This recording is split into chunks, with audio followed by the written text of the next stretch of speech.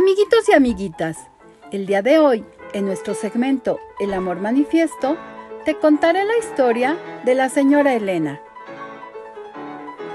La señora Elena da gracias porque su hija Rosalinda Moreno salvó su vida después de haber sido atropellada.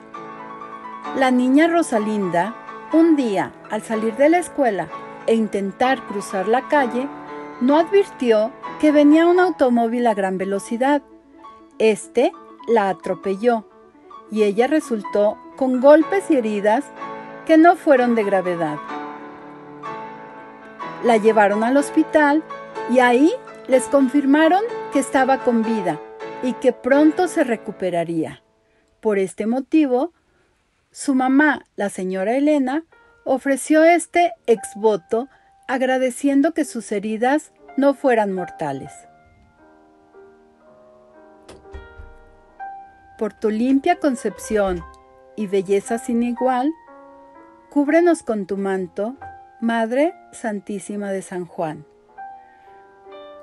No te olvides de compartir el programa para que más niños conozcan los milagros que Dios obra a través de la Virgen y celebremos con mayor júbilo los 400 años del primer milagro.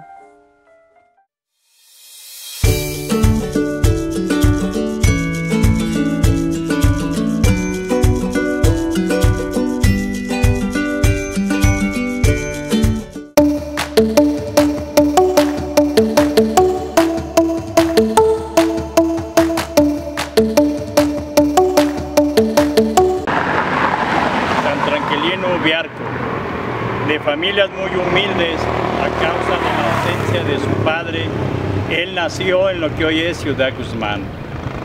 Decide entrar al seminario y fue ordenado sacerdote, pero fue en una época en que ser sacerdote era una grave ofensa al Estado mexicano, era un grave crimen.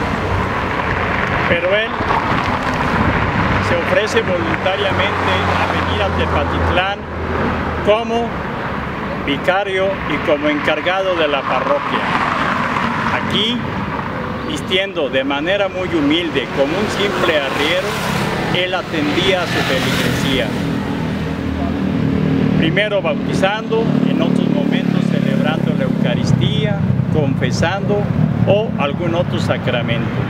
Lo hacía en Tepa y en muchas partes del campo, porque la gente estaba en ambos lados. Posteriormente organizó un comedor para la gente que no tenía que comer, esto a causa de la reconcentración que ordenó el gobierno. Posteriormente, cuando se disponía a celebrar un matrimonio, fue atrapado, pues lo estaban ya vigilando los soldados. Para esto fue llevado a la presidencia municipal y luego traído a esta alameda. Y llegando a este árbol le mostraron una soga. Él entendió cómo iba a morir por Cristo. Bendijo la soga y se dispuso a dar su vida. Esto sucedió un 5 de octubre de 1926. Todo para mayor gloria de Dios.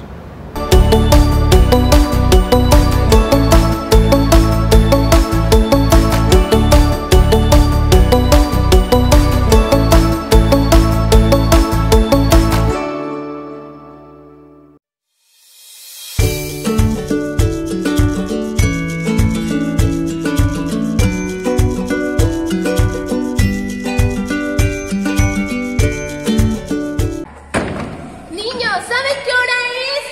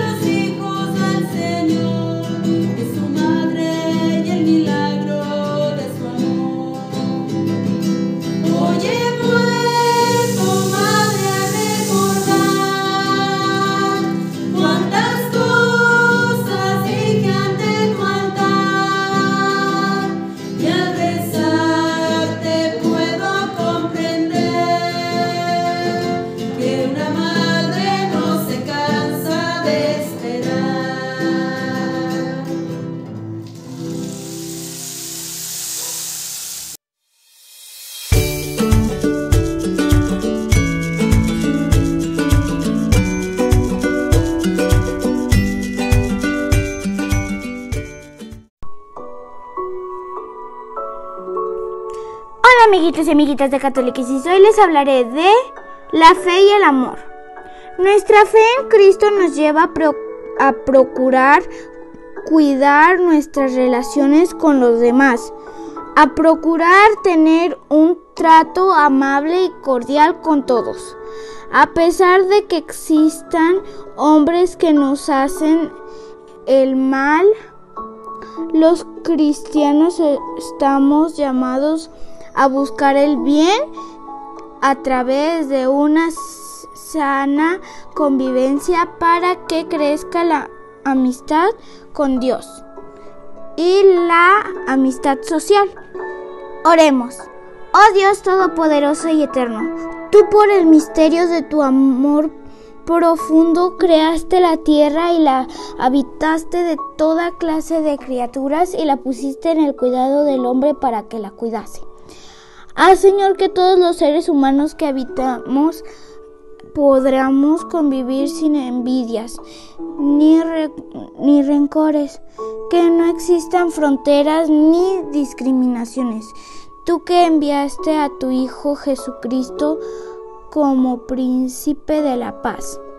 Te rogamos que nos concedas por tu Hijo, que tomó la condición humana por medio de la Virgen María, que nos enseñe con los frutos de su verdad, justicia y amor a convivir en paz y armonía, para que todos construyamos la civilización de amor y amén.